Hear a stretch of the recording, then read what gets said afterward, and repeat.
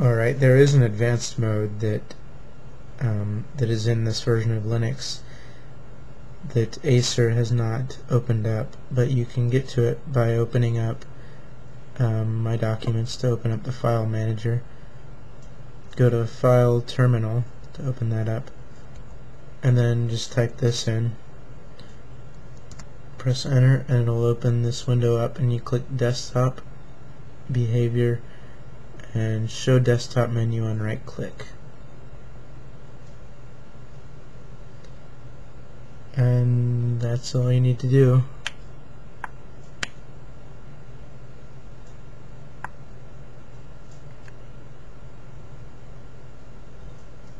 Now if I close this down, there's the full desktop menu, which allows me to adjust many more options than are included and run all of my programs from this menu, along with add remove software, which is not included in the default Linpus.